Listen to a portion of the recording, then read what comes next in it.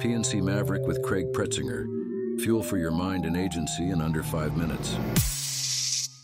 Hello, P&C Mavericks.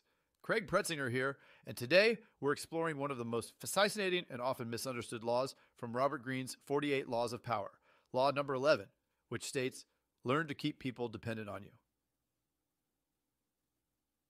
Now, I know what some of you might be thinking.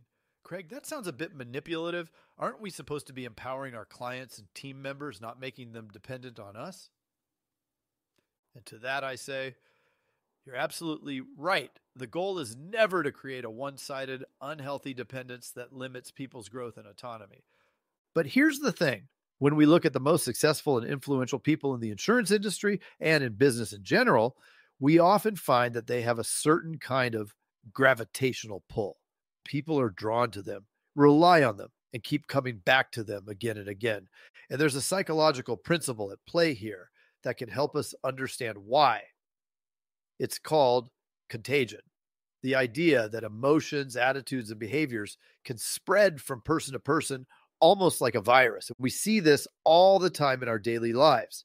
When someone around us is feeling stressed or anxious, we often start to feel those same emotions ourselves. When someone is excited and passionate about an idea, that enthusiasm can be infectious and inspire us to take action. In the business world, contagion can be a powerful tool for building influence and creating value. When we consistently provide exceptional service, expertise, and support to our clients and colleagues, we create a kind of positive contagion that spreads throughout our networks. People start to associate us with positive emotions and experiences. They come to rely on us as trusted advisors and go-to resources. And over time, that dependence can create a virtuous cycle of loyalty, referrals, and long-term success. But here's the key. It's not about creating dependence for dependence's sake. It's about becoming so valuable and indispensable that people can't help but keep coming back to you. It's about being the insurance professional who always goes above and beyond, who anticipates needs and solves problems before they even arise.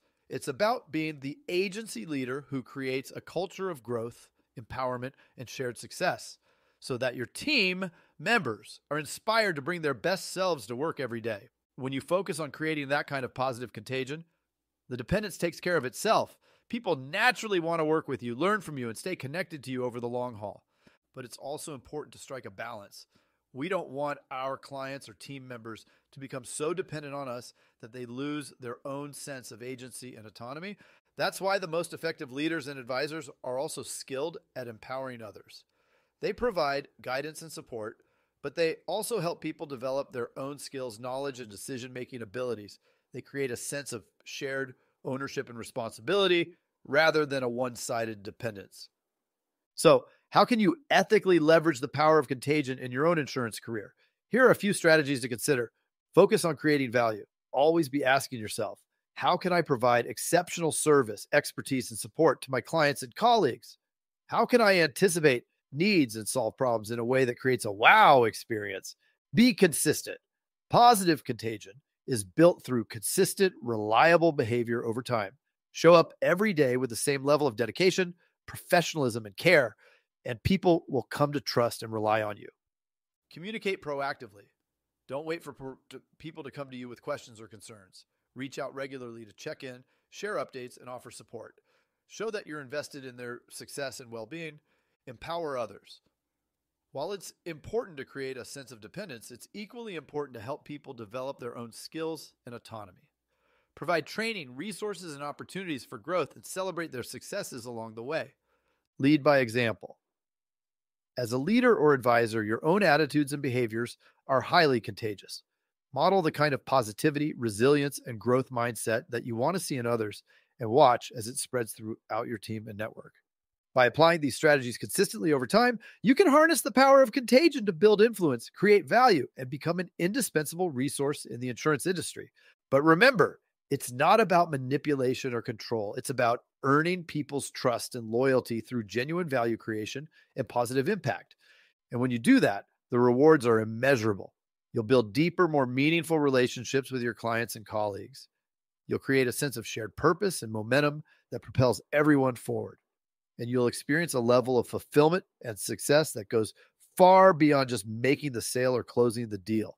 So my challenge to you, P&C Mavericks, is to start thinking about how you can ethically leverage the power of contagion in your own career.